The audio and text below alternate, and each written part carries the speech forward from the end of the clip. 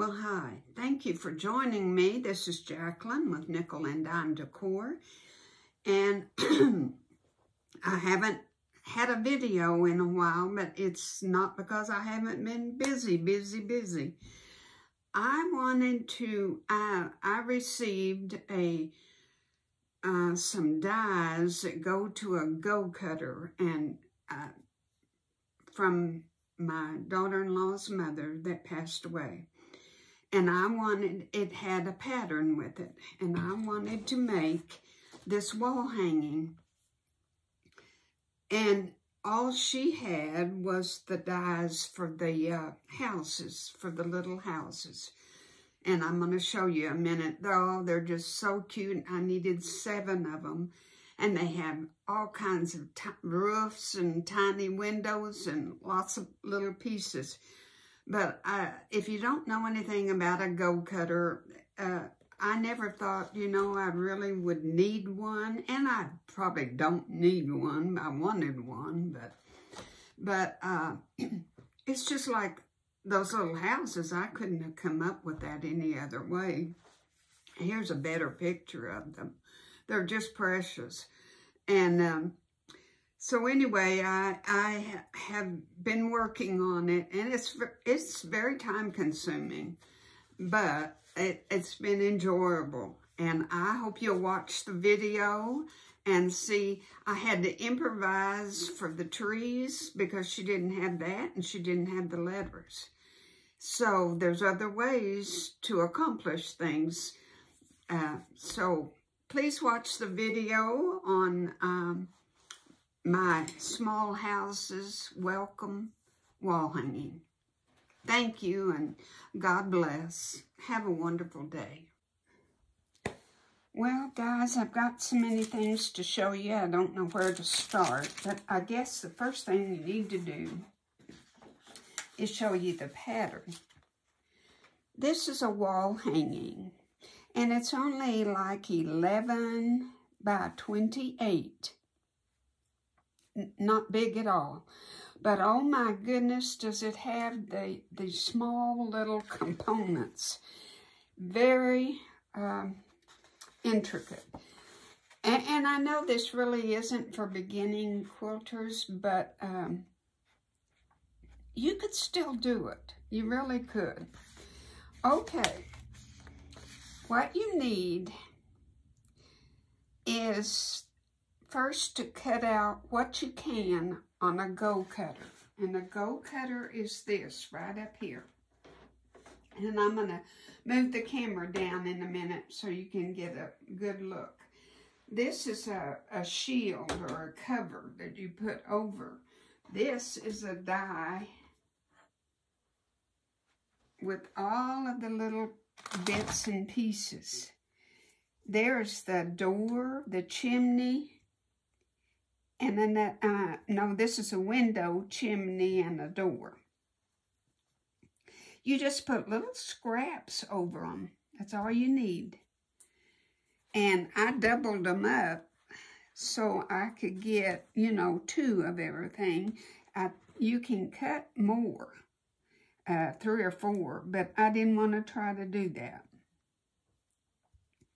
This is a rooftop. No, that's a house. That's a house. This is a house, the frame of it. These are roof pieces. And this is a roof. And I'm just putting a few things on.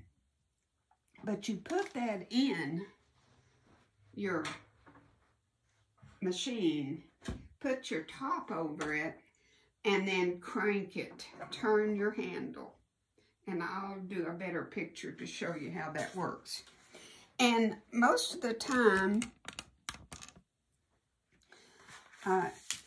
when you buy something from AccuQuilt, does the Go Cutters, you will have a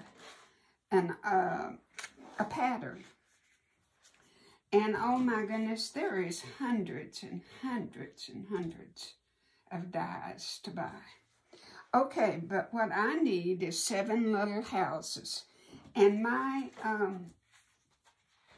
wall hanging is going to be in 3 parts, 3 rows. This is 4.5 square, and there's 4.5 squares mixed in, alternated. And then the other square is 3.5 by 4.5. Well, my friend that I got this Go Cutter die set from, I inherited all of her stuff. She had the little houses. But if you'll notice, there's trees. Well, she didn't have that, and she didn't have the letters. So this is why I'm having to improvise and why it's taking me so much time. But it's doable. It's just going to take time. Now, I found in my stash these letters. The welcome. I found every letter I need, but they're too big. See, they're just a tad too big. So I went and put them on my printer and reduced it, I think, down to 78 or 80. And I got these printed off. And I'm going to cut them out and put them on, if I have plastic left, and cut out my patterns, my letters. And then I'll always have them. I won't have to worry about this. But I'm going to cut these out and then put it on my plastic and mark around it and then cut them out. And then I can find the fabric that I want to make my letters. This uses a kind of a brown or a grayish, and I will probably do that, but I might use black. I don't know. But I got my letters taken care of. I know you can't tell, but we'll just put that over. See how that is just about the perfect size. See, I have enough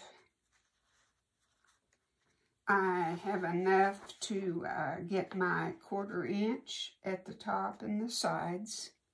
So that's going to work really good. They could have been even just a little bit smaller, but I'm not going to worry about that. I think they'll be perfect when I get through. Okay. Now, what the letters go on is all of your 4.5 inch square blocks. And I know you can't see this, but this does have a real pretty little print on it. It's real pretty. So I have 7 of those. And then I need 7 more 4.5 inch squares. And you can't tell this either, but it's got a, it looks like wood. That's a better piece. It looks like a wood grain. And I really liked that for this. And then the next fabric are the 3.5 by 4.5. And I picked out the grain and this one. And so these right here is what the background of my little wall hanging is going to be. And on this little 3.5 by 4.5 is going to be some trees, which I do not have. She didn't have that either. All she had was the little houses and the 4.5 inch square die. I was able to cut that out on the Go Cutter. But there again, just use your imagination. I have this real pretty fabric that I made a little miniature wall, a little hanging for my front door. I don't know if y'all remember seeing that. And what I'm going to do is fussy cut out these trees. And there's 1, 2, 3, 4, 5, 6, 7, 8 of them, and I only need 7. I know this will be kind of fallish, but this has got apples on it, and that'll be all right. But they'll both be good, and if you can visualize, you see the size of the little tree by the house is going to be just perfect. It's going to be just perfect to put it by the house. So they go on this piece, the little houses do.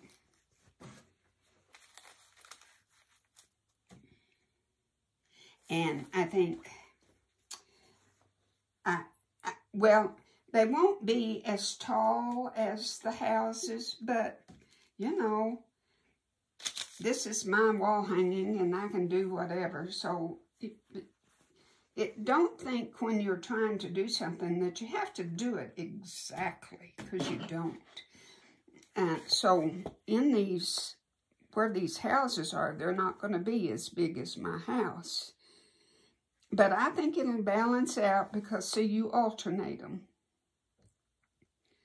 You go like that and alternate them. And I think it'll be fine. I think it'll look just great.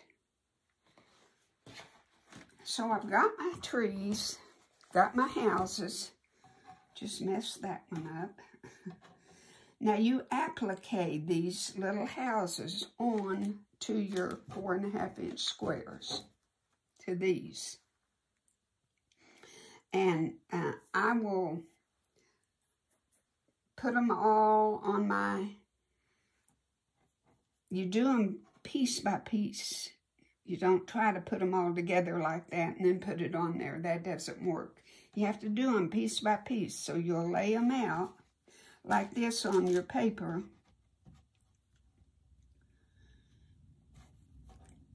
And then put the paper on the back. And with the rough side, I use Wonder Under. And I put it on there. And then peel it off after it's cooled and adhere it to the block. And the houses are set down on the bottom of the block. And you're going to have a seam, so you got to remember that. So you'll want to put them about, oh, I don't know. I think about 3/8 or 1/2 inch from the bottom is where your house should go. Doesn't have to sit right on the, oh, I don't know. It would look better if it did. So, yes, I guess we do need to set it a 1/4 inch from our seam. And then, first of all, this is all the components. Now, the very first thing we're going to do is sew this block. This is the right side. We're going to sew this block together, press it, and we're going to use a scant 1/4 inch. Open it up and press it, and then we will take this one and sew it on and make a row. That's what we're doing, is we're making a row. You make all of your rows, then you do your applique. And then our next piece will be another white, another one of these, and we can use this piece then on the next row. Let's see if I can lay it out for you. So let's see if it makes sense. You're going to use this row, and this row. Then your next one will be this row, and this row. And then we'll repeat. And we'll go down and repeat row 1. And you're just going to sew them together and then sew them together this way.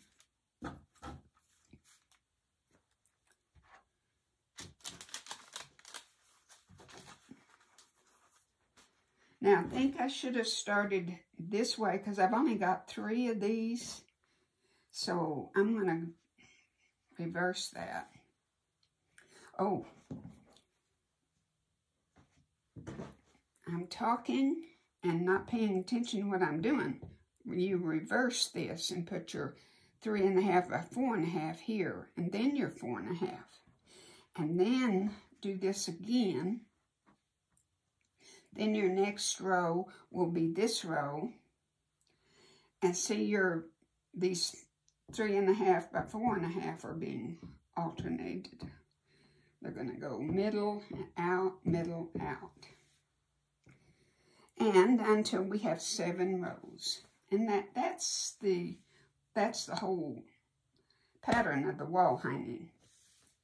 Then you applique your letters on each one. And you can do a blanket stitch on your machine, which is the cutest. And it's what I'm going to do. Except on my trees. My trees, I'm going to do by hand. You see why? They're too tiny to do on the machine. I'd rather go around them with a back stitch and do an embroidery stitch, back stitch, and kind of find the tree limbs up here and do it, just like I did on the door hanging. And then you'll put batting on it and quilt, if you want to, around the houses. And I might do that. What I think I'll do, since this is going to have a blanket stitch, I don't think I'm going to worry about any quilting around in these areas. There's not hardly anything to quilt. See what I'm saying? There's not room to quilt anything. So I'm not going to quilt. And I don't think I'm going to on here either. We'll just have to see when it gets done. But I don't think quilting will be required. You can do it if you want to. And that is my welcome home wall hanging. Now, I'm going to move my machine and I want to show you. I don't know if you know anything about a Go Cutter, if you've ever used one, but we're going to try it. I thought I might better give you a first-hand good look at the Go Cutter, made by AccuQuilt. And that's how you carry it around. It's not real heavy. It, you know, it is expensive to buy the dies, but if you have a sewing club like we do, it's so beneficial to buy one as a club, and then the members can use it, and you can share the dies and everything. So anyway, that's what it looks like. Okay, here's the die, and I'm just putting it right up, butting it up against there. And then you put your cover over it, and then you just kind of push it in up against it real good till it grabs hold. Then you just turn it and go all the way through. And I know you can't see that. Let's see if I can move you so you can watch it. There, that's a little better. You just go all the way through till you get past your die. It's not really that hard to turn. I have back problems, and it really wasn't that hard. Now, all your fabric stays on your cover because there's a lot of static electricity. So I'll just show you. There's a little tiny, this is a cupcake roof. You put it on like that. Just a little cupcake roof. this is your house body.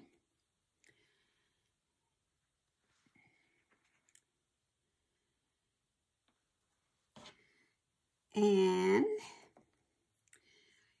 here is, let's see, it didn't cut. I didn't have my fabric folded right, so I didn't get a very good roof. That'll work because, see, you put it down like that, but yet it chopped it off, so that's not a good go. But here's my door. My door turned out perfect. There's my door. And let's see if we got anything else. Here's a window, if we wanted the window that dark. But what I do is I put the light colored. You want a yellow or white or whatever for your windows, something bright. And that's and you keep your, here's another little door. And you keep all your little pieces. I don't need these, but I'm going to keep them. Keep them in a little Ziploc bag, and I will have them if I ever make another, make a wall hanging for someone else. But I'll tell you what, it's been fun, and I am so glad that I have learned to use it, and I can't wait to get it finished. Now, I know you have no clue of what this is going to look like, but after I get somewhat like all my rows done on my wall hanging, and then I start putting my applique on, we'll have another episode and I'll show you. Thank you for watching. I appreciate it so much. And if you would subscribe, it would mean the world to me. Thank you.